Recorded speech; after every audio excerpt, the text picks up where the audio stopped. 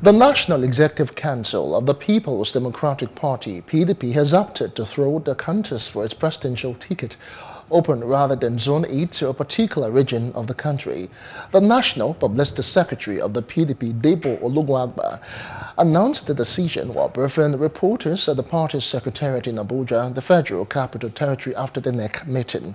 He said that the decision was part of the resolutions reached at the end of the 96th P.D.P N.E.C meeting, which was well attended by various party leaders. Please do subscribe to our YouTube channel and don't forget to hit the notification button so you get notified about fresh news updates.